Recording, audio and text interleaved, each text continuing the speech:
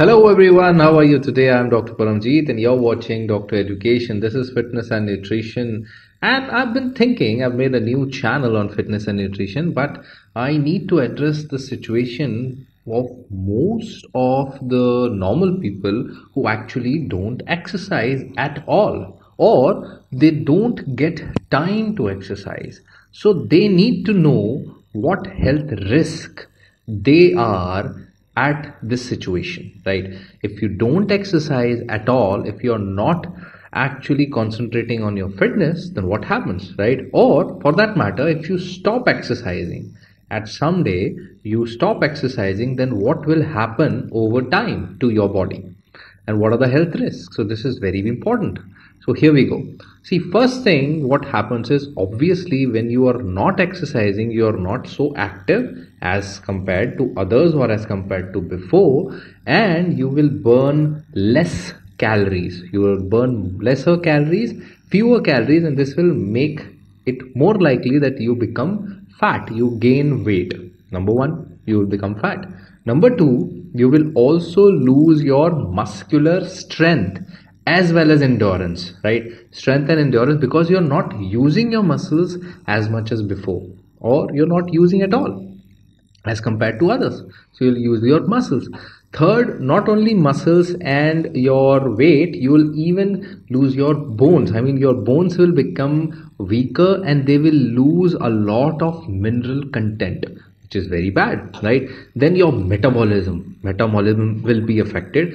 All your body will have trouble breaking down fat and even sugars. That your metabolism will become slow because need is less, right? So metabolism will suffer. Your immune system will also have a problem. It will not work as much. You will have more diseases, more allergic responses, more anxieties, right? You will have poorer blood supply. That's a big thing. Blood takes everything to nutrition, and all the nutritious and immune system cells are taken to every single part of the body. So poor blood supply itself is a huge problem. Then you will have more inflammation, right? Inflammation is the response which your bodies produce to infections, to traumas, to allergies, right? So you will have more inflammation and inflammatory diseases if you don't exercise. And lastly, you will also have hormonal imbalances. So it's a huge big deal, right? Your hormones, immunity, circulation, weight, your bones, your muscles, right? Even your mind will be affected, right? So this is not so good. So what all diseases are you looking at if you're not exercising? Obviously, number one is obesity. Obviously, you're looking at heart diseases, coronary artery diseases, heart attacks. You're looking at high blood pressure, high cholesterol, strokes, right? You're looking at metabolic syndrome, diabetes, even certain types of cancers like colon cancer, breast cancer, uterine cancer. There is a high chance that you will develop them, right?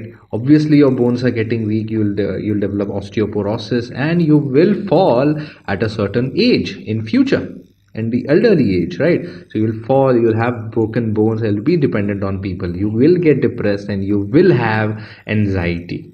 So that's how you end up in anxiety. This is the most common, the biggest reason.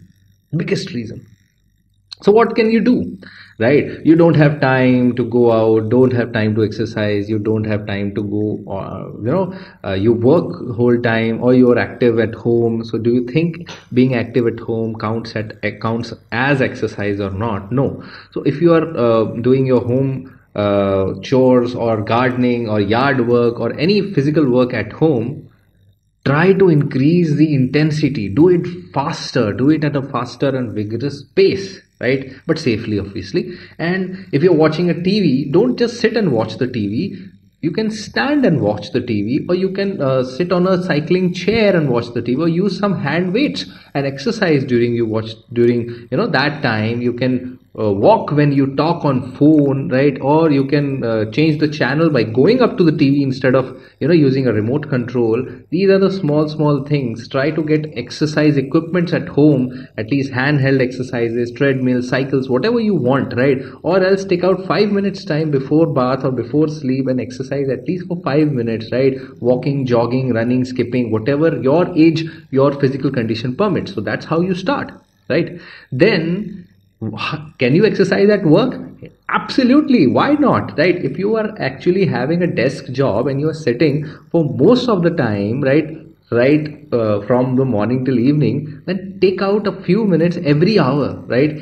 Every hour, stand up and take a walk around the office, right? That itself is a good one, at least once, right? Stretch, reverse your posture. I've already told this in the postural section, in the lower backache section, right? And you can actually walk when you're talking on the phone. You can actually go to the person and talk about the matter instead of mailing them, right? Use less of the phones and other things. You can go and the people in the office can actually opt for a standing meeting instead of a conference room sitting arrangement. You can actually stand. People might even have standing desk, or even exercise treadmill desks are existing in this world. Do you know that? So technically there is a lot of way which you can exercise. Even going to the office, you can opt for walking up the stairs instead of going on a lift.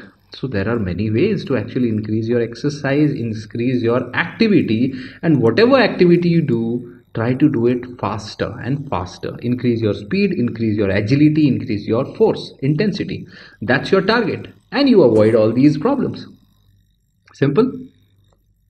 Share this now. All right. Take care. I'll see you tomorrow. I'm Dr. Paramjeet, and this channel is dedicated to fitness and nutrition. So don't forget to subscribe, hit the bell icon, and show your love. Goodbye.